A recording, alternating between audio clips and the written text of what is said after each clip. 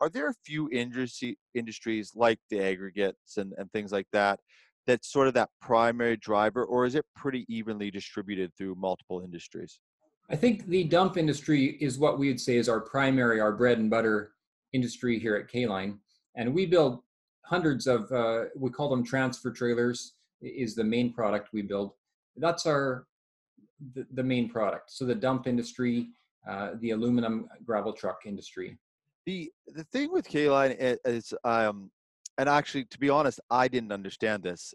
I knew there was a huge customized component to everything you did. I didn't realize, I thought there was sort of some standard lines though, but pretty much everything you put out is custom. Is that right?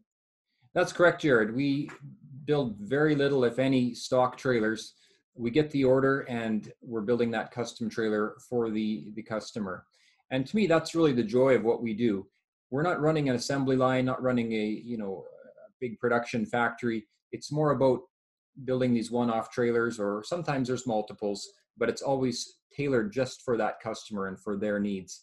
And that's the fun of it. Every customer's got a unique slant on what they want, and you think you've done it all, and then you talk to the next customer and there's a new avenue they want to explore, maybe a little more payload, a little more flexibility in the design, a little more user features. So it's just like I compare it to building homes. We're building different homes every day. There's a different floor plan. There's no one size fits all. And I think trailers are the same. There are trailers you can buy that are built in an assembly line, and they probably do things fairly well, but they're not going to be just exactly right for your needs. And that's where we come in. I want to just so I get the name right. What did you say is that the aluminum dump? What is that? What do you call that? We call it a transfer truck and trailer, and it's unique to the West Coast, mainly in the West Coast.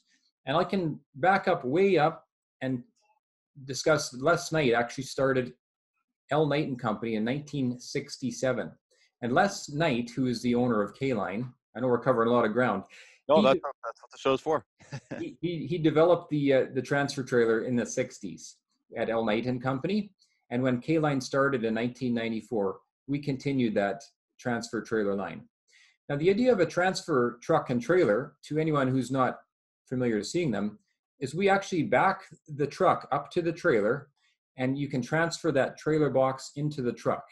And that gives the user great flexibility. He can take that full payload and back it down an alley, down a steep hill, and dump and deliver that load in places that a standard 4-axle wagon type trailer, you just couldn't get it in there. That truck really gives great flexibility, and especially in the city, Vancouver, Seattle, the West Coast area here. Something I was trying to understand when you were saying that each one. So these now, what is the customized component? Like, what are some examples of if you've got 10 customers lined up that need those? What is it? Is it capacity requirements? What would make one different from the other? On the transfer truck and trailer side, it's not as varied as the low bed or the specialty side. Oh, So they're similar design. Where the customization comes in is typically in the looks and some of the accessories. okay. Each customer is going to want to have his unique look, and we get into paint schemes and lighting configurations, and there are options as well. But it does tend more toward the appearance on the transfer trailers is what makes it custom.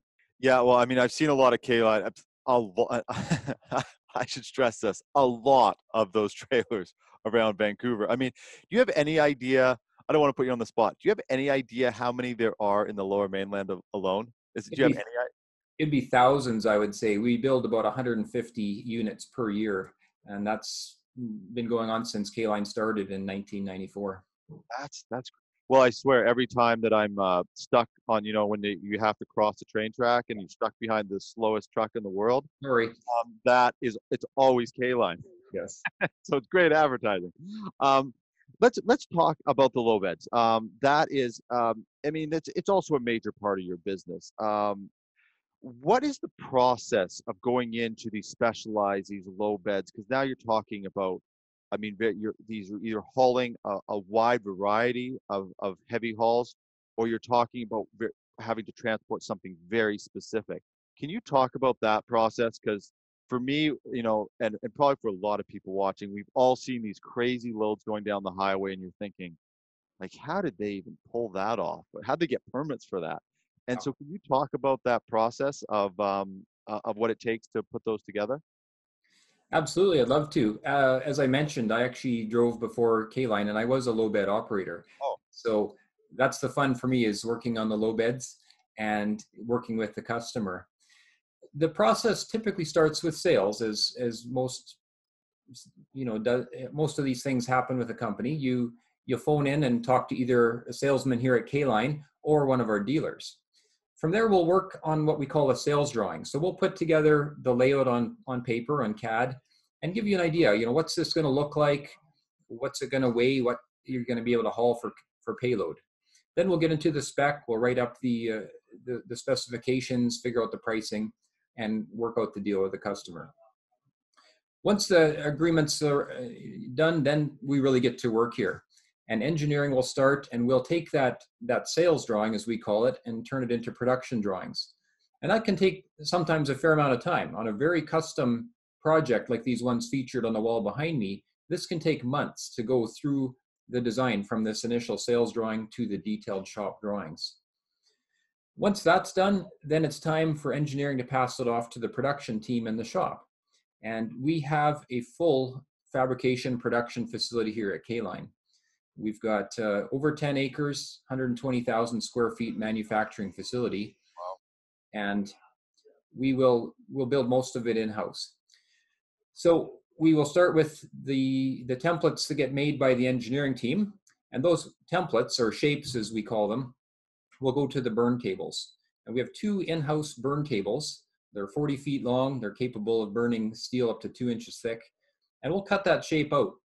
And basically, everything you see on a K-Line trailer starts as flat plate. And we'll take those flat plates and then we'll further work them. So we have an in-house brake press as well. We can form those plates. So you'll see on the box behind me there that it's got kind of a round formed section. And that's something we've done in our big brake press here.